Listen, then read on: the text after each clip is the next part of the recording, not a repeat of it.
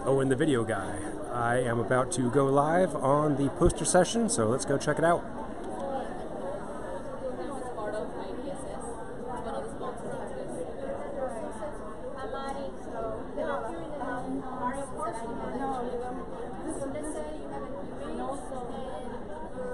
Yeah, so the three really interesting results that we had was one in like networks where we saw like the movement of the sex traffic workers. One was this is three different data presented these three different times. The only difference is that one of the sites that was displaying all of these sex traffic ads, it was removed at this point. So we see that there's a drastic drop. That was passed last year by the Congress, which basically asked this website to close, Backpage. So it was a website where only sex trafficking classified advertisements were listed. So there was a lot of like social activism, and eventually a law was passed by the Congress which basically shut that website down.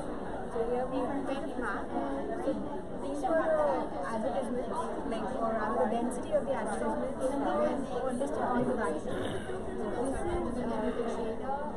So here we've been trying to so we learn so that you the dimension of that. Try to estimate where spike and slap location filters that we have out there.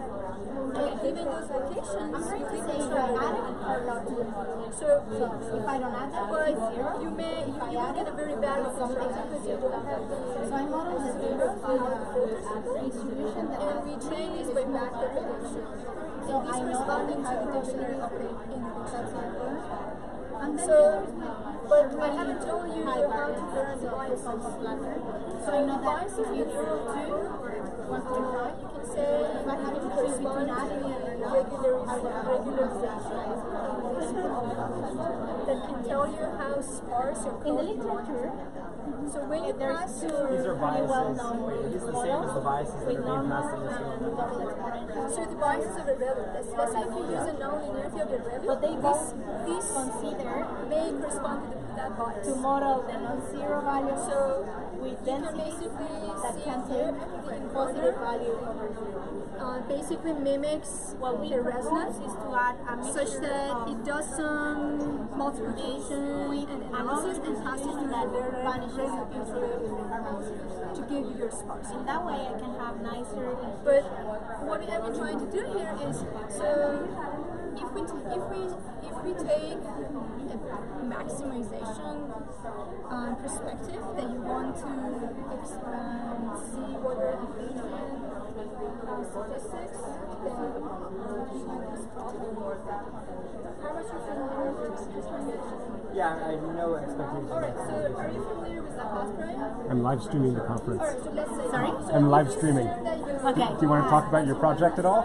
I'm working with incorporating batch effect correction.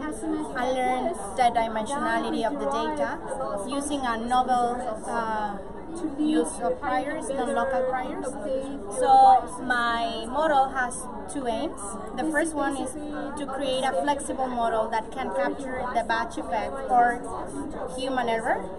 And second one, to learn all this latent, hopefully biological information while learning the cardinality with that, with a novel type of priors that can be applied to other type of models. But in this model, it's just factor analysis.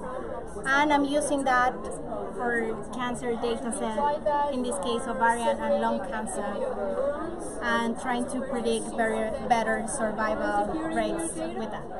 That's it. Got it. Thank you. Thank you. You see me at 4 neurons? There were like acceptations before neurons. And here is the paper in case you're interested in to learn more about this. We have the only thing that you have to know is how many number of filters. Perfect. Thank you. Thank you. Shapes one number. And but all you give it to it is just a mixture of This is, so say you have a set of cells, and then, you know, with the gene expression thing, this is the drug you're using to perturb those cells. Yeah. So this is basically just referring to the same drug that's used to perturb those cells is the drug that we have the structure of. Okay. So we're not perturbing the structure at all, we're just taking the structure as is. But yeah, that might be kind of confusing for you.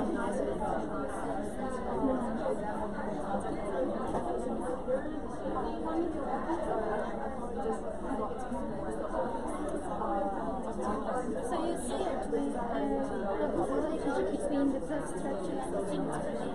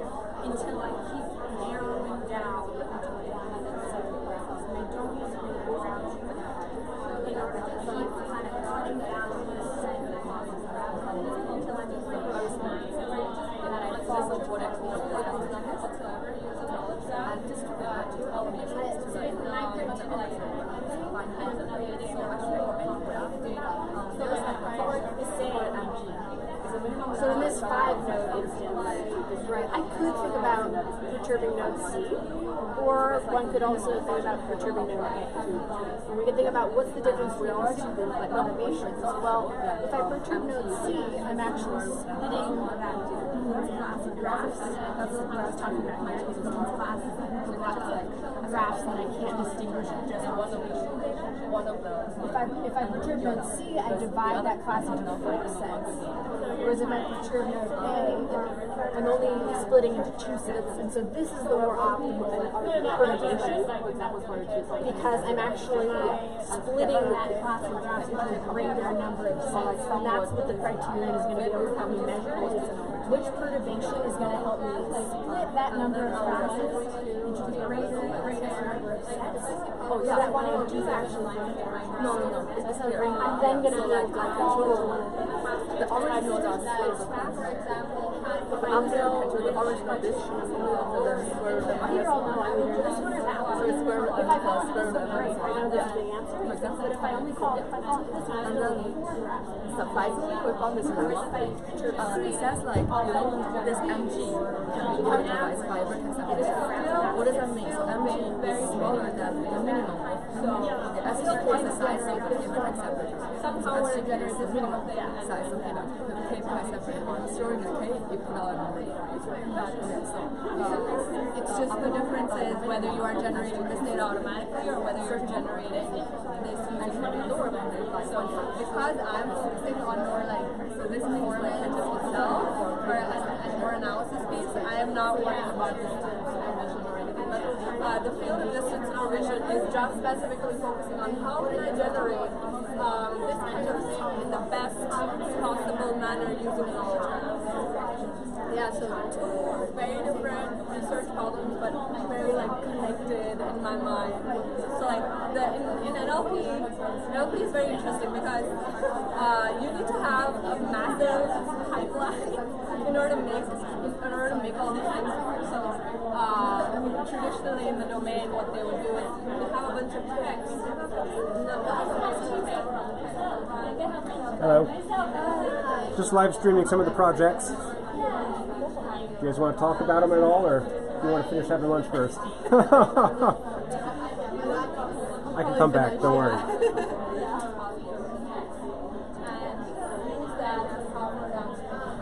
Thanks.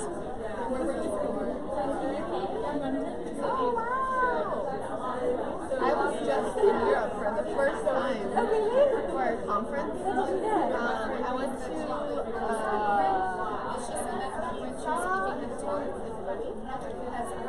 but I spent but yeah. So, I've never been to Europe, and it was my first time. I've met a lot of people from the UK. No, for the Gordon afterwards. Oh, okay. Yeah, and it was really fun. I met a lot of people from like around Europe, like yeah, it was my first time there. I loved it. And I was thinking actually with my friends about going to Europe for like summer.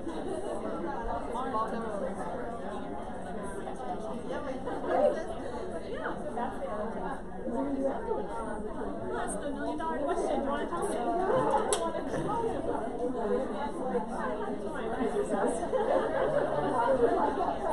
Yes, absolutely. I knew I was going to environmental health, but I didn't know, how important the data science aspect would be in the toolbox for like learning our yeah, I mean, that's cool. I think the recognition of like research fields like this, how important it's tools really keep up with those tools right now. So that's why I'm interested in data science as a whole, just like especially in academia. I think in private industry it's kind of rolled out really quickly and there are people telling you. Yeah, not all industry exists in the same way, but that's a whole bunch of industry that is very high-powered and heavily invested as well. Right. Not true. So, and this kind of feels more like academia. What are we doing? And we're definitely catching up. I mean, it's great to see so many awesome programs here. So interesting. The Institute for Data Science at Harvard, I've been to a lot of their things, and it's really great. But just the idea of rolling it out then to the different researchers and to the faculty who've never touched these tools and are still going to be controlling grants for the next 20 years, disseminating that knowledge.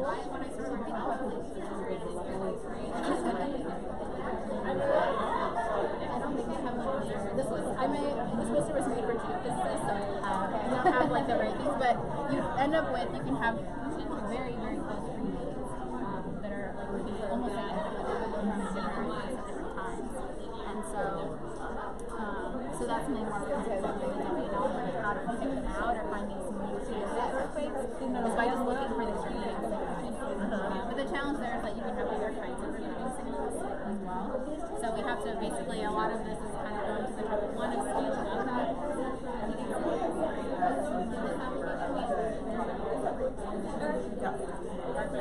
That's what I need. I can get the link.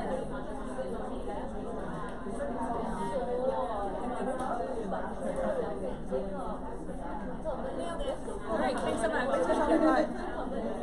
hello. I'm live streaming for the conference. Do you guys want to talk about the project at all, or? Sure, yeah. Sure, so the goal of our project was to systematically learn from biological data the comprehensive set of biological pathways that exist in different cell types. So we worked with single-cell RNA sequencing data, and we employed two different machine learning and deep learning methods. One is variational autoencoders, the other one is topic modeling, to try to identify and tease apart some of these biological modules that exist in an unbiased, systematic, and comprehensive way.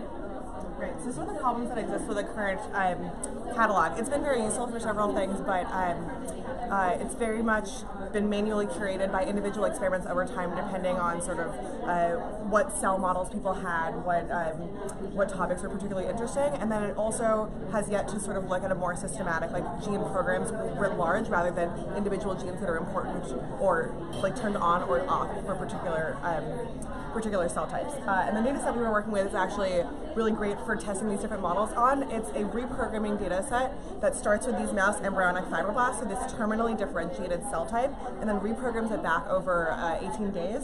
So you see over here, reprograms it back over 18 days. We start with the mouse embryonic fibroblasts, and we have this DOX phase, which sort of induces the transcription factors for reprogramming, and we split it off into two different conditions. The serum is just the sort of like the same environment that this was in, and the 2i adds two particular inhibitors to stop other cell fates, and we're trying to get it back to a pluripotent stem cell. However, the reprogramming is not perfect, and some of them escape into different cell types like neural cell types, or stromal, or epithelial or trophoblastic. So we have, and then finally, every cell's ancestor and descendant have been predicted. So we actually know like the full map of the full trajectory of the cells. So this is a great place to start testing our data. So can you explain how the autoencoders work? Sure. So one of the key aspects of what we were trying to do was tease apart the signal from the noise. And one way we wanted to represent that was to see, using the autoencoders, whether we could represent each cell, rather than representing it by 19,000 genes, which was the original space, to instead condense it down to 10 features that represent each cell, and to identify whether these 10 features are enough to recapitulate important qualities about the cell, such as the cell type or the time point in the experiment at which the cell was collected. So as you can see in this latent figure here, and then these three here, here we have colored each of the cells in the 10-dimensional space by the cell type. And so we see that it does a pretty good job of distinguishing the, for example, neural cells from the pluripotent stem cells from the stromal cells. Similarly, for the time points, we can see here that there's the latent space actually captures the trajectory of a cell over a given time point, starting from the purple all the way to red. And it's a very smooth recapitulation, despite only being represented by very few features.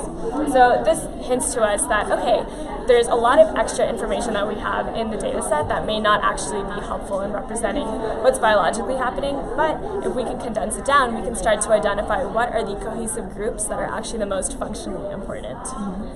And then another aspect that was really interesting about autoencoders is that they've been used in the past to just denoise the data that we have. So we looked at transcription factors, which are very important because they can represent specific functions within a cell. And so we looked before and after using the autoencoder and tried to identify whether there were groups of transcription factors that were correlated with each other.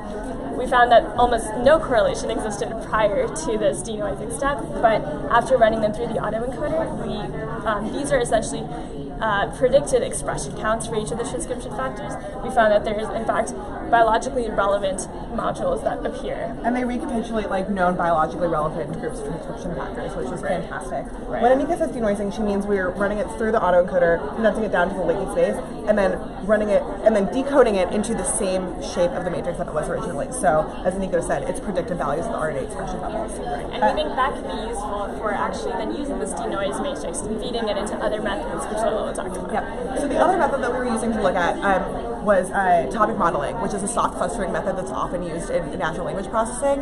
In natural language processing, you have a series of documents, each with numbers of words, and by feeding in the word counts for each document, you choose a number of topics, and it does a soft mapping of each of the words to a particular topic, starting with equal probabilities for each word among all the number of topics, and then picking from the latent Dirichlet space and assigning probabilities of a word being in a particular topic. And this is really attractive to us for biology in particular, because genes are not necessarily only involved in one particular program and not involved in any of the others. And documents, or cells, can be a mixture of two different cell states. So as I alluded to, here the documents are cells and the genes are words. And the word count in a particular document is that expression level in that document, so the number of mRNA transcripts. And so we did a simple model with 5 topics, just using the raw counts. And we can actually see we are getting some of these cell types defined. So here, this in yellow is the topic 1, and it's the pluripotent stem cells, which almost exactly maps here to the cells that were defined to be pluripotent. Here we see a very nice neural phenotype that matches sort of this wing of neural identity over here. Here we're getting some of the stromal cells, which is the connective tissue, but it's really missing out on the fibroblasts that were over here, and sort of assigned those to a different topic, when biologically we know they're pretty cohesive, and here it just got very confused with a lot of the heterogeneity. So we tried decoding the matrix, denoising it, and feeding it in again to the same model, or to the same Dirichlet, and we actually get a much better model. So we're still getting these pluripotent stem cells here, but we're also getting these tracts of developing pluripotent cells that are defined in the cell set and biologically defined that we were really missing over here. They really didn't get any sort of those trajectories. Here we get a much better defined look at the neural cell set, especially with the neural precursors. Here we've actually combined the stromal and the fibroblast cell types, which are again really defined well in the particular cell set. However, we're still getting confused by a lot of the heterogeneity, and so our next steps are we're currently looking into models that incorporate hierarchical clustering. But this is a great positive for us that we could actually, one, predict cell types, and then two, see that the denoising of the matrix using the autoencoder actually works. Yeah. So we're also moving into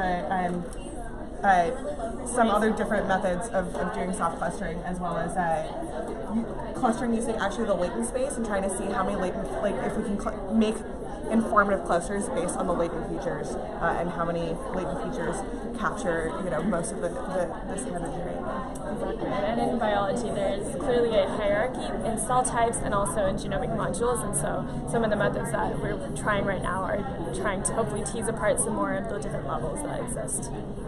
Cool. Great. Thanks, guys. That was awesome.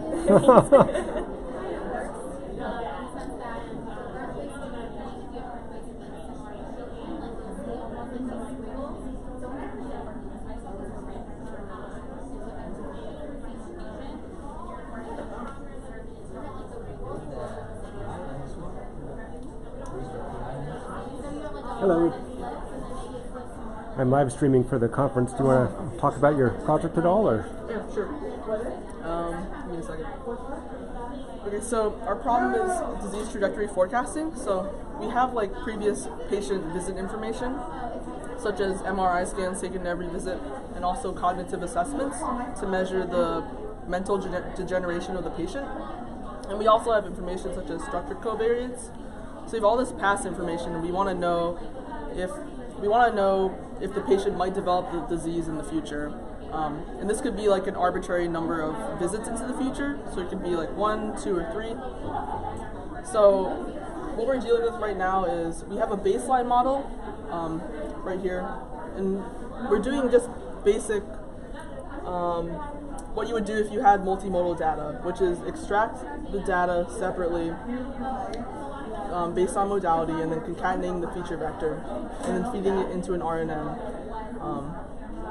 So the modification we make, or the problem we're trying to address, is in this little box here, the forecasting module, which it combines this hidden state representation H with the time that you're trying to forecast in the feature tau.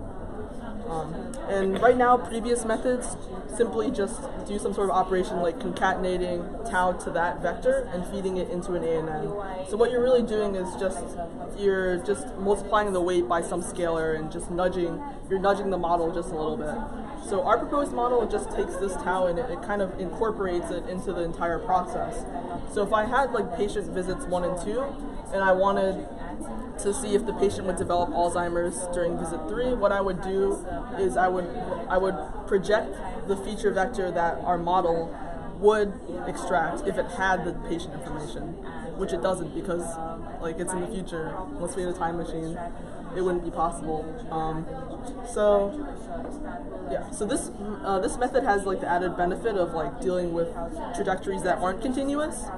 When we have an RNN and we are training it on different combinations of visits, like 1, 3, 1, 2, 1, 5, it really confuses it. And the solution to that would just be have an RNN for each different combination we're dealing with. But right now here, if we have a missing visit, we can actually just impute it using our method and deal with it that way. Cool. So that's the... Got it. Thank you. All right.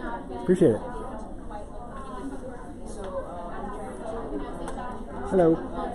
Would you like to talk about your project? Actually, if you could stand over here, the light's better. Perfect. All right, go ahead. So this project is on pedestrian detection using thermal images. Now in all the current pedestrian detection framework focuses mostly on RGB images or color images. Now color images work very well during the day, but at night they are not as bright or they are not as good to be used enough for like a surveillance or in a self-driving car. So that is why we are focusing on thermal images, especially to solve this problem of night pedestrian detection during the night. Now thermal images have heat signatures, so basically a human will be brighter, or the temperature of a human will be higher than its surroundings at night, so the silhouette will be brighter. So we are using this concept and using a neural network, the faster RCNN model architecture, to be able to predict bounding boxes around the humans.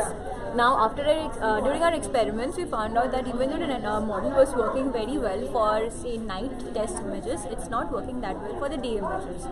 So, in order to incorporate that, like the color images thing into this framework, so we are proposing the use of saliency maps in order to be able to predict the day images properly. So basically, saliency maps are in an image. A saliency map will be a blob where the pixel values are much higher. So after using a very naive way of getting the saliency maps, we figure our results for the day test images are actually becoming better.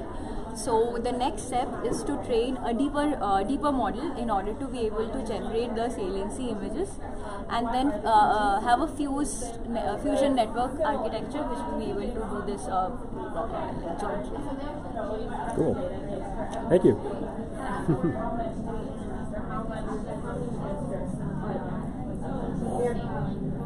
Gene sequencing, genomic sequencing are very different, right? Genes only make up like 1% of the But you could do this where you have that large database, and then because as you know, the algorithm is really kind of specific to the population that you're training. So even though the estimate of the United States is not necessarily to say that our population will perform as well in the algorithm, because the population also looks different than in other places.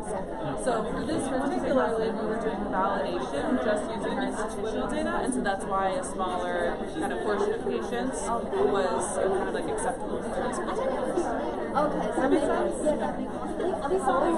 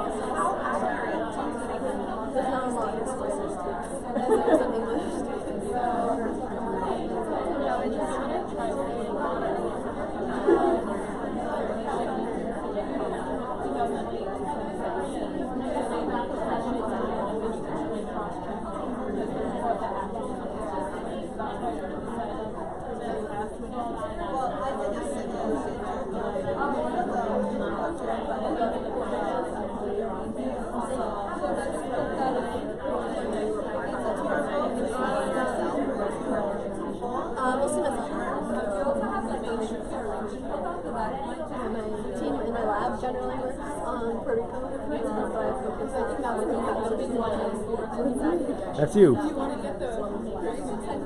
Yeah, sure. Family, do you want to talk to me?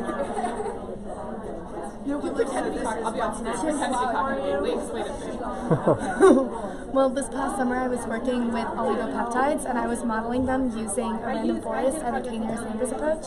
And I found that the random forest and k-nearest neighbors work very similarly in terms of as a function of L2 norm if we're using that as a metric. Although initially the k-nearest neighbors probably performed a little better, but the random forest performed better after a lot of fine-tuning. Other people in my lab were working with different types of methods, including a support vector machine and a neural network, because we're trying to publish a paper that compares different ML models for being able to predict energy levels from oligopeptides, which will be able to tell us how proteins fold. Awesome. Thank you.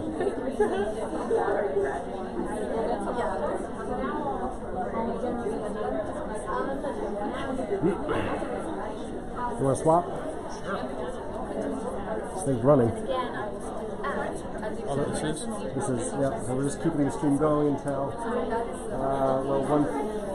1:30 to stay right here, 41:21. So why don't you just start another like 4 or 5 minutes, and then knock down the stream. You got it. otherwise it's just either down. Let's set it out. Then also mostly step 1 is at least as GL because rand is set with the questions to set at least that Seems the richer neighborhoods receive less mountainous, and most of the richer neighborhoods have I see. Sure. And then this ratio is actually like as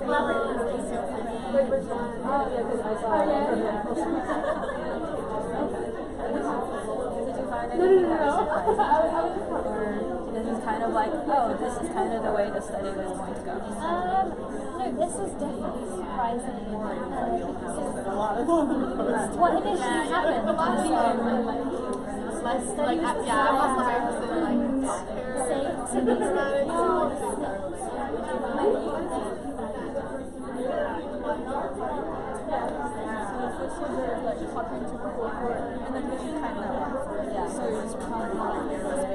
and the other possibilities, maybe like people have done some network, maybe just like hospital and discussing things and getting to this constructive discussion. So I think that's also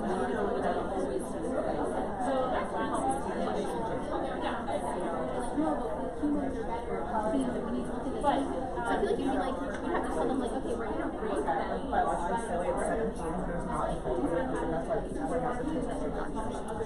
And then as you see here, when we're coloring the cell types by the time point in the experiment in which it was used, we do see that there is a so let's go over the data of the data that was collected. So, say it's a reprogramming experiment, which means we take. Okay, yeah. So we take cells that are terminally differentiated, which are like they're in one particular cell type, and you add a certain cocktail of like proteins and chemicals to induce them back into like an undifferentiated state. And so it's collected over 18 days. And some of the, the reason we have so many cell types is that not only were they being reprogrammed, some of them sort of like escaped into alternate fates. And so the identity of the cell changed because it changes. Yeah, so time point, so we are collecting gene expression information. So for each of the 20,000 genes, we collect Oh my gosh, actually, she messaged me back and said like she actually had left, or she had a meeting at 12.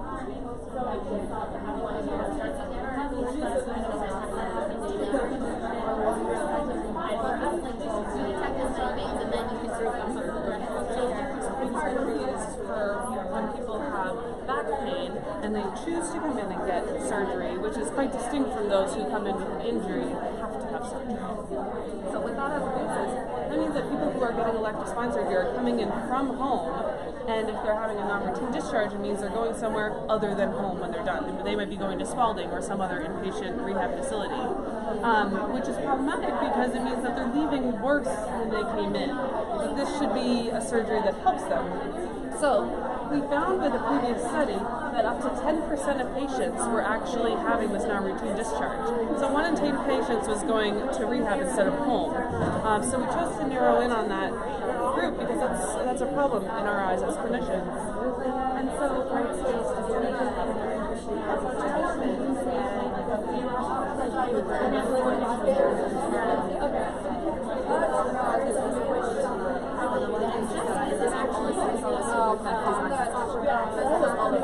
up until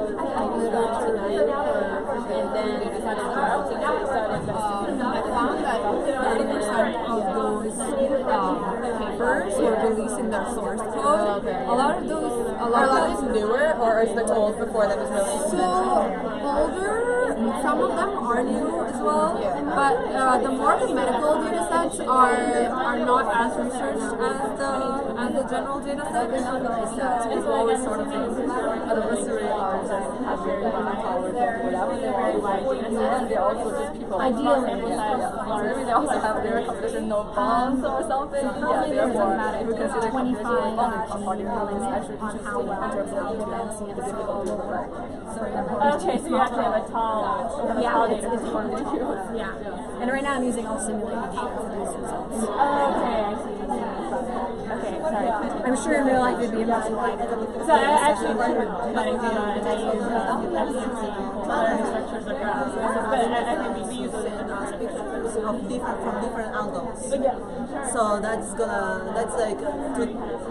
not a plain image, it's not like a Google image, it's you car from different angles, right? So it should be more difficult to construct about that.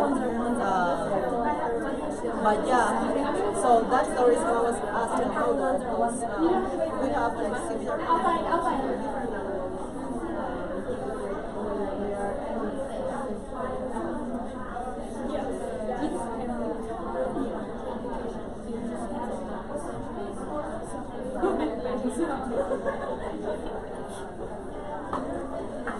I don't think